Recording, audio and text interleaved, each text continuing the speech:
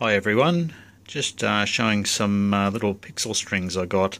They're WS2811 style pixels. You can see it looks like they're red pixels.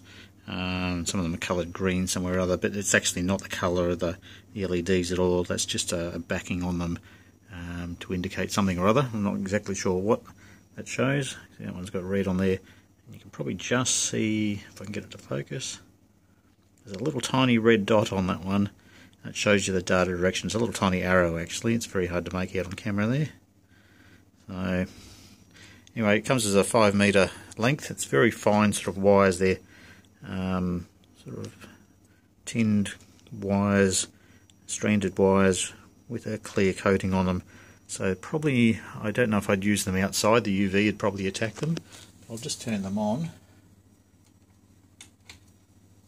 I've just got that running on a pixel tester there, so you can see them running.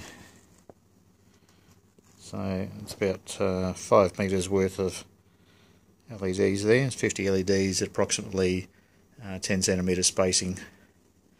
So I thought that was sort of interesting. These might be good for, we want something a lot finer, something a lot more delicate than regular pixels, like on your Christmas tree perhaps, something like that. The wire is quite flexible. They arrived in a little roll, sort of bunched up in a little roll, sort of about that diameter there, where I've got it curled. So it could be good for also winding in and out of things like a wreath for your front door, or other things where you just don't want big bulky pixels and a lot of plastic and wiring involved. These are sort of quite a lot smaller and finer.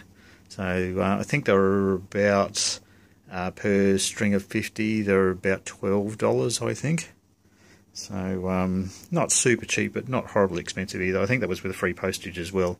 So I got 5 sets of those to do a few experiments with for my 2020 display.